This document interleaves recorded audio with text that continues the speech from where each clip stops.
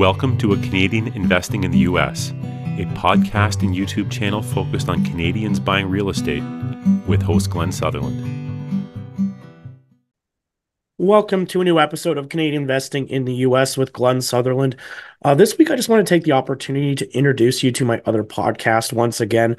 We covered a topic that I thought would be honestly, I just thought it was a really good topic, and it was a good conversation about the BRRRR method and the pluses and the minuses to it. And instead of trying to, redo the whole thing, I thought, let's just, show you some episodes from my other podcast. And honestly, there is some amazing content in the other podcasts. So I do encourage you to reach out and find Advanced Real Estate Investing Talk on wherever you listen to podcasts, Apple or Google Play or Spotify, wherever your preference is. But anyway, it's out there on all of them. It is not on YouTube as well. It is not on YouTube, though. It is only an audio version for the other podcast. Anyway, so without further ado, I will let Ari get this thing started. Hello and welcome to a new episode of the Advanced Real Estate Investing Talk. This is Aurélien. I'm here with Glen, glensutherland.com, and Darcy White.ca. Today we'll be discussing a topic that came up during the event we had here in London. I organized an in-person real estate investing event to give back. Real estate was good to me, so I want to create opportunities for others to benefit from real estate investing. Mm-hmm. So one of the questions that I found was pretty good was, is the BRRRR strategy a glorified house of cards? Okay, we have to define what the BRRRR strategy is. If someone's just the dropping in. The BRRRR strategy means buy, renovate, rent out, refinance, repeat. So basically, you invest money in a property, you improve the value of the property, you add value to this property, and then you refinance, taking equity out, your initial investment to put down to the next one, and so on. So that's the idea of a house of cards, where you put things together and starting with the first property, and then you grow a portfolio that way. Yeah, and house of cards, just for clarification, is slang for something that's loosely built. Like imagine a child putting together a little structure out of playing cards. You could blow it over with a breath. So this person, I'm presuming, is thinking, I'm kind of skeptical. I don't know that this will work. Tell me if this is BS or not, or if this is risky, or that was a question. Honestly, I think we could argue this both ways. That'd be interesting. Yeah. I think we could argue this both ways, because just like high level, you could say if you refinance this property and strip all the equity out, a way a lender is going to look at it is the risk is going to be higher, obviously. Yeah. And that's why your interest rates are going to change and your leverage is going to change on a cash out refi. But the other part of it is your cash flow is going to get a lot worse, right? Your payments are going to go up. Your carrying costs are going to go up by doing the refinance, because you're probably taking on a higher debt load and a higher interest rate, right? So you're going to change just the whole note, how it's running, our mortgage. That is a risk. Right? Yeah. Could you put some numbers to that? Go ahead. Yeah, like any business decision, there are risks involved and there are ways to mitigate risk. So in that case, and the person actually asked, what if how much loan to value should I take out? And this should be based on numbers, and you should stress test the property with vacancy rates, with interest rates, to make sure that you have a cushion, and then you don't take too much money out. Ideally, you take out what you put in, so that's the ideal scenario. Or you can take a little bit more, or you take a little bit less. But you make sure that the income with some margin for vacancy and interest rates raising services the debt, that you have enough money from income after you pay the expenses to pay back the mortgage, even if the mortgage rates increase, so that you have you're covered. Because the BRRRR strategy is essential. So the official name, I think, was coined by BRRRR, someone at BRRRR, maybe Brendan Turner or David Green, one of them. And it's a way of creating wealth, and it's a way of creating a portfolio of properties. Yep. And that's assuming that the property is cash flow. So you need to really make sure that you cash flow. So you need to be very very clear on your numbers, and you need to do a proper underwriting and look at your financial very seriously. Well, what you Yeah. just said there is key, right? Because I've had properties where they appraised higher than we expected. We did better than we planned on the renovation push. Um, and sometimes greed will set in. You're like, hey, we can get out more than we even put in. Yeah. So it's called a perfect BRRRR when you get all of your money back, but you can do Yeah. sometimes better than a perfect BRRRR. Yeah. And if you sit back and you do the underwriting correctly, you look at the numbers, you'll realize that if you do this, it might make your property, because I have enough experience in this, it might make the cash flows, it's still cash flows, but it's low to a point where I can anticipate my partner is not excited about that much cash flow. Getting $200 a month may not be exciting enough. And in the future, it might force a sale because they're going to change their mind that they even want to keep it. So if you just say the lender might offer you to be able to do these really high refinances, but you have to take a step back and go, no, let's just take out what we put in, or let's take out even less than we put in, leave some money in the deal so that it actually cash flows and we can actually do this long term. Darcy, you look like you were about to say something before. Yeah. I think this is, for listeners, this is exactly what Glen does. If we were to put some numbers to this, say, for instance, he buys a house, and we'll make them easy. Buys a house for $50,000. He puts $20,000 of renovation in. He's 70 in. He gets it refinanced. He gets a valuation of $100,000 based on rents of 1% of that. So $1,000 a month, which is not unreasonable. Yep. These are workable numbers. Yep. Yeah. You're getting about 1% of your gross on rent. You've got refinance at 6.5% right now, maybe if you're good, maybe a little higher, but just depends. But say that's 12,000 a year in just interest. So you're, or 12,000 a year in income, and your mortgage is principal and interest with property tax and insurance. You might get your whole 100 grand out, all your money and more. 70 grand. But you only put 70 in. You only put 70 in, right? And you got appraised at 100, and they put it at 80%, and you get an extra 10 grand in your pocket, but you got something that's got very, very thin cash flow. That after the 12,000 in rent you're getting, your expenses are close to 10. So maybe you're getting $2,000 above that in a year. And like Glen says, your partner's going, what am I going to do with $180 a month? This isn't worth it. It's not worth it. Why don't we just sell it? Your risk is really high. And then this way, I think that Ari's questioner is right. If you have a bunch of these, that you've done a whole pile of them, not just one, but you've been fortunate and you found a bunch of them. You have a bunch of these. They're all technically cash flowing. They're all cash positive. You've taken your money out, your investment capital out, and a premium on it, but you have very little cash flow. If something goes sideways, vacancies, maybe you account for them right now. They're low at most places, but that might not always be the case. And what if you have some problem, a leak, groundwater, city drains, things like that leave it vacant for 3 or 4 months while you rent it, fixing that, and you got an insurance cost and an insurance deductible. Now you're underwater in one of them, and then you're feeding money from B property into A property, and maybe there's the house of cards things where everything starts to affect the first one. And if one of those cards in that little structure is pulled out, the whole thing falls. And Ari's guy is right. If you cut these things too thinly and you're too aggressive, there are too many dependent variables for this to be a very safe investment.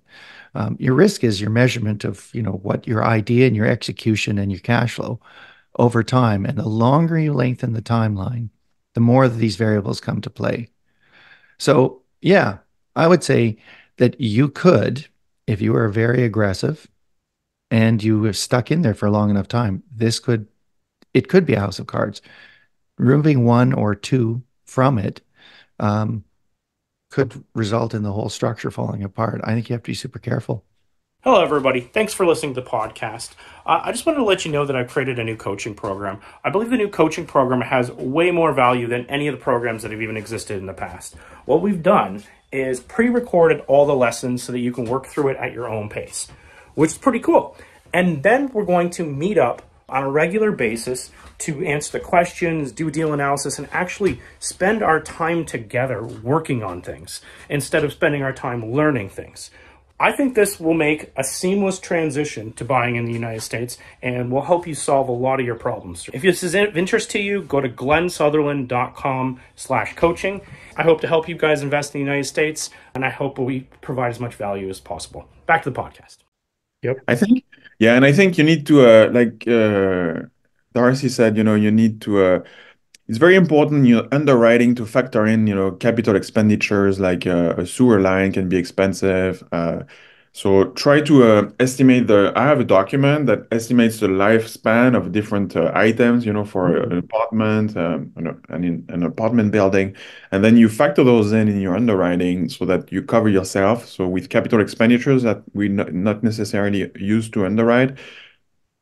And then it's very important also, if your tenant stops paying, I invest typically in provinces or states where the laws are strict in terms of rent payment. So you can still make money and be successful investing in real estate in other provinces or states, but then you need to be very, very careful when you screen your tenants. That's a skill you really need to master.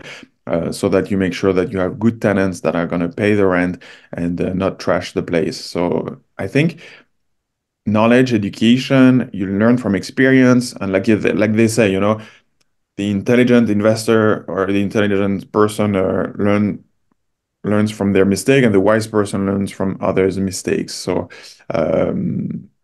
be cautious when underwriting. Even think of pests, have a line item for pests because pests can happen, mice, cockroaches, stuff like that. So I have going back to Darcy's thing, when you're talking about one issue happens, you pull one property out, has a big problem with it, which just could, an air conditioner gets stolen, it's $4,000. You only have a small cash flow in each one, and it just strips the whole portfolio, right, as they're all put together, right? What I've done, because I love the BRRRR strategy, I think the BRRRR strategy is a great way to grow your portfolio, to grow your wealth. But like with everything, diversification is the ultimate, everyone who talks stocks, mutual funds, whatever their thing is, it's always diversify. So what I like to do is not be, even though I love this strategy, I do it a lot. You have to be working with other strategies at the same time. That's the way I look at it. So what I usually will recommend to students is like, hey, go do a few BRRRRs if you want to, right? And you collect some properties.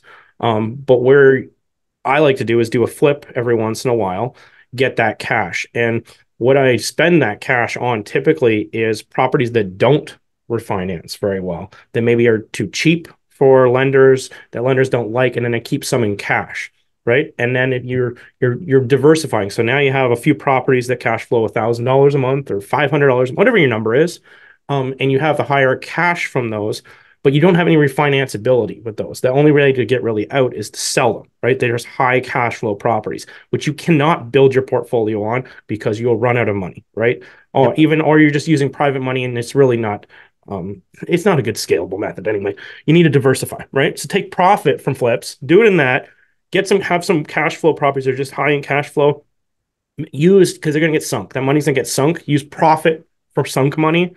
And other money, you want to keep it turning with the BRRRR method. Yeah. So other sport fan, can I use a sports metaphor here? Recent one? Like Sunday, we watched the 49ers, which my brother loves because he used to live thought for sure you were going to talk about the Canucks just because they're so good. Canucks. Anyways. No, but my brother loves the 49ers. I like any team that is playing the 49ers. Sorry about that. And I love the story about the Detroit Lions. But listeners will know I did a lot of work in Windsor.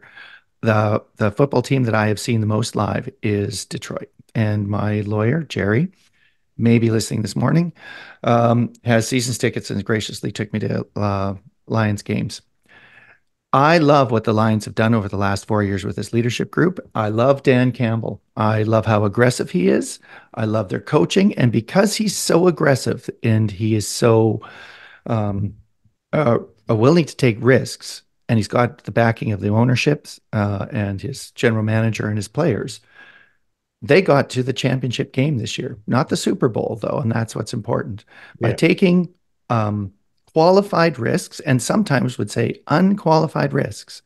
The Lions had an unbelievable season and turned around what has been so miserable since Barry Sanders has retired early. A great team, right? But it's smart sometimes to take some chips off the table and to back off. Not every strategy is going straight pedal to the metal, balls to the wall in every circumstance. They should have kicked on 4th and 2. They should have kicked both times. They had an opportunity, take 3 points, stay in the game, and stay up by 17 or 3 scores.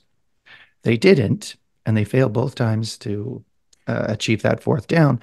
It's too risky. You have to have some, have to figure out where you are in the cycle and measure risk. And I think sometimes we do a really good job of risk, but sometimes we get caught up in the game. And I think in this case, Dan Campbell got caught up in the game. What got him there was really good, but what gets you there doesn't always keep you there. And at some point, when you have skin in the game for real, the smart strategy is to make sure you can still play tomorrow. Or in this case, the Lions should have been in the Super Bowl. They had the 49ers on the ropes. They should have been in the Super Bowl. This was a tragic mistake, and they gave life to the 49ers, and then now you're done. Now I have to listen to my brother for 2 weeks talk about the 49ers, and that is my cross to bear. Yeah. So, here's a takeaway lesson. Yes, to Ari's questioner, yeah, it can be. If you're too aggressive, if you're not measuring your risk carefully, if you're too greedy, yeah, it could be a house of cards. You could lose it all for one mistake, and that would be a tragedy. You don't want to do that. I worked, or I was having a conversation with someone who was a coach years ago. I think they were on my podcast, I think 3 years ago. Football coach or real estate coach? Real estate coach. Okay, real estate coach. And they said that a student came on and wanted them to fix their portfolio. And they had, I think it was 20 or 30 BRRRRs that they had in their portfolio. Wow. And they wanted to figure out how to make them cash flow because they couldn't retire from their job. And they had 20 or 30 properties because they'd been so aggressive and stripped all the money out and repeated and repeated and repeated and repeated. And they take as much as they could possibly get every single time so that they could buy maybe 1.5 properties every time, right? And it just kept growing and growing. But they didn't think about the long game. And I think Ari's point with the underwriting, being conservative, thinking about the future, what your actual goal you're trying to accomplish is, and are you going to just collecting properties may not be what your goal is. It's likely the cash flow or the lifestyle that the cash flow or the time that the cash flow could provide to you is really what you're looking for. And you just need to keep the greed on the low level and think about what your actual strategy is. Yeah, that's a good point. Yeah, looking at what your long-term goals are and start there and then build your strategy based on that. Yeah. Agreed. Nice. Okay, well, thank you everybody for tuning in. Thank you for the question. We are delighted to answer questions on the show. Hopefully those answers were helpful. We were happy to help, and feel free to send us your questions. advancedreitalk@gmail.com. advancedreitalk@gmail.com. Thanks for tuning in. You can follow glensutherland.com. He has a course about investing in the US. And darcywhite.ca has a blog where he shares his thoughts, goes a little deeper than his contributions on the podcast. So thank you for tuning in, and see you next time. Thanks, everybody. Thanks, everyone. That was a nice video. Bye.